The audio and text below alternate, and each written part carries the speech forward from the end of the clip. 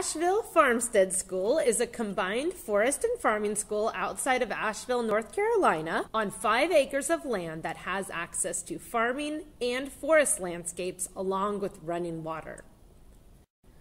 I observed and interacted with the students and staff during a day at summer camp, Camp Farmstead, which is 8:30 to 3:30 Monday through Friday, and then I received a 2-hour question and answer session after my observation day to ask them many questions I had.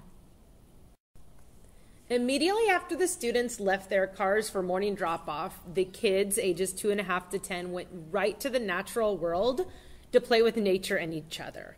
They literally just ran wild and played in nature however they wanted to. Sometimes they were hidden in trees and I couldn't see them. They were on a nature ninja course where they can choose how to go across the course. They can walk across a bridge, hop over logs, hike up and down jaggedy paths, climb up rope.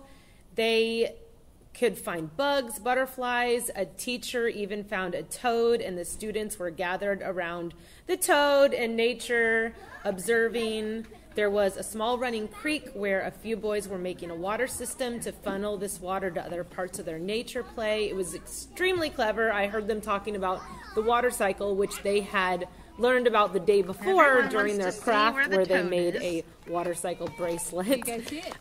Using the water, they mixed it with dirt and they made mud to make various compilations, soups, kale chips, ice cream, running water ideas. I observed flowers and plants that they were interacting with, climbing hills and trees, using rocks, just being super creative.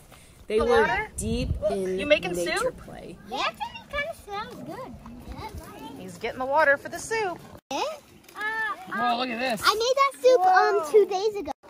Okay, so I'm going to go on the Nature Ninja course. Bear with me because I've never done it.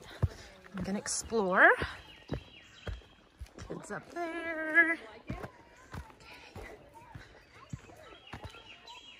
Got some ninja ropes you can climb. There's the school.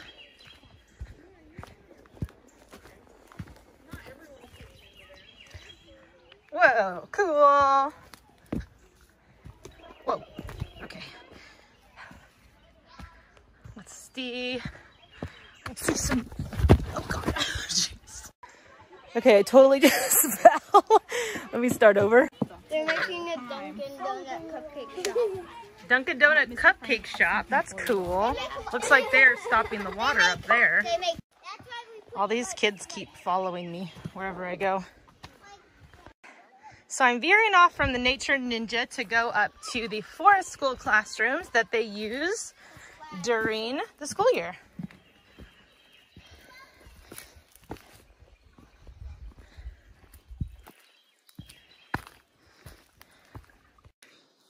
Okay, looks like here is the forest school classroom.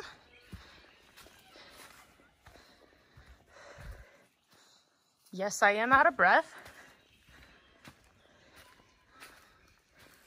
This is a climbing wall. Pretty cool.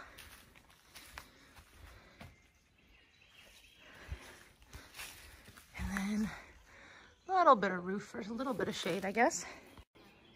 What a classroom, huh? Wow.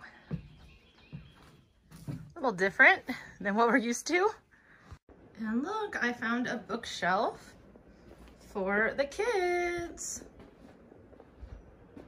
Looks like this is their classroom that maybe they can go to in extreme weather. Not sure, but through the kitchen is the, oh, actually, no, sorry. Through there is the bathroom for the kids. Yeah, and like none of this was here. Like this creek didn't flow like this when we bought the property.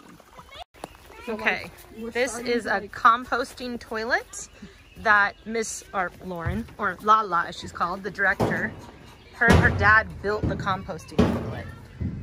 Cute little washing hand station.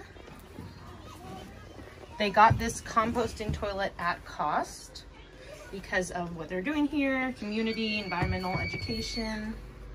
Cool. Yeah, and it even comes with The toddler tush. Oh! And what's nice about this is it separates, it diverts. So the toilet is set up so that solids go back and liquids go down. Lovely. Because you want them to be separate. Yes. Right? Okay. And then it has a fan. Ooh. I hope you're okay with full. But it has a fan. My viewers probably don't want to see that. That dries it out. Wow. So the reason why it's not stinky. Yeah, I mean, it doesn't you can smell. now No, that it doesn't smell bad at all to it, me. You know what I mean? Like once you open it, you can tell. Yeah. But it dries it out. The reason why composting toilets stink are because they're wet. And it's the wet. It's also the ammonia in our pee. Oh. So separating those helps a ton. Oh, I and didn't so know the that. fan in the toilet is powered by a solar panel on the other side that runs to our marine battery that ensures that we don't send too many volts to the toilet. This has been Composting Toilet Corner with Yeah. Miss Lauren. And we have to do our own flushing.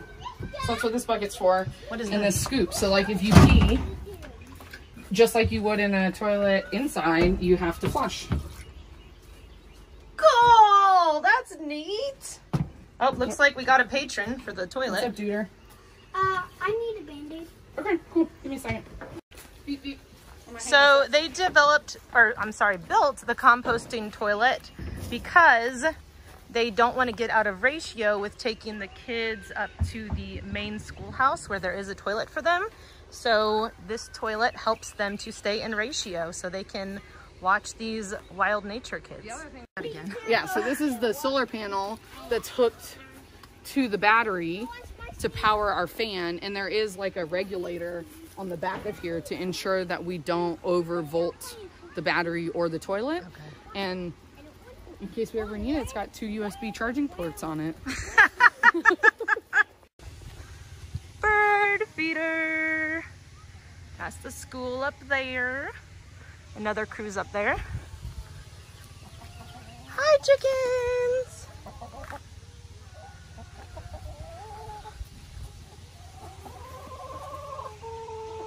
Cool. Lots of nice chickens.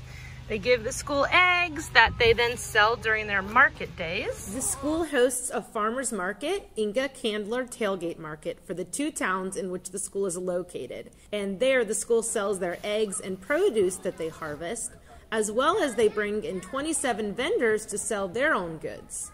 75% of this market money goes to diversity scholarships for the school, and the other 25% goes directly to the local community. Asheville Farmstead School believes that children need exposure to farming in order to know where their food comes from and how we all are in community together to produce food and flowers. Gardening brings self-sufficiency and resiliency.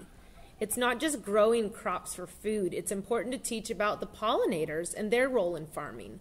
Without gardening, there are no bees. Without bees, there is no food. Without farmers, there's no food either. We need to plant flowers to provide sustenance for pollinators, the bees, butterflies, birds, wasps, and corn also relies on pollinators. If a pollinator does not bump a corn tassel, the corn will not produce. This little land, super cool. Sounds like a little hiking trail. Kids have been playing on it for like hours. He made a little mudslide. Here. We found a child who is cleaning the branches back here.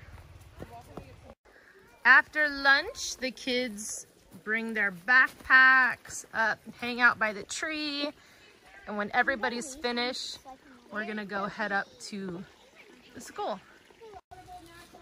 It's like a mud pie bench. There's a creek with running water.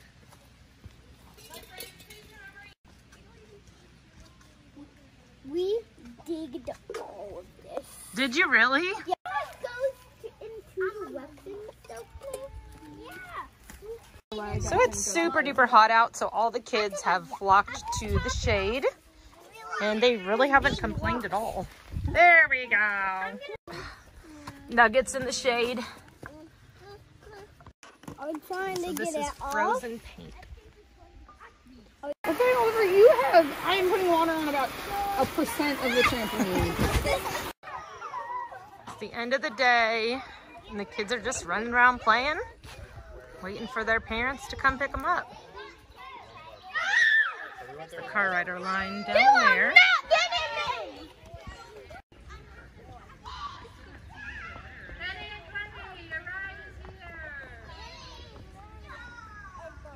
At the end of the day, the students told the teachers what they had observed in nature, and then they had a story time.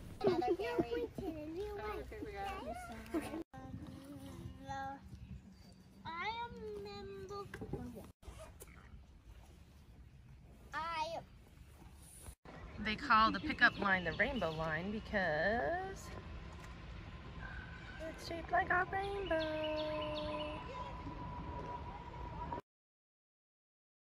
End of day teacher tasks, and there's me, Jenny, our observation day. Thanks for watching. Check out my blog, sunshinejenny.com, for more on this school and other forest schools.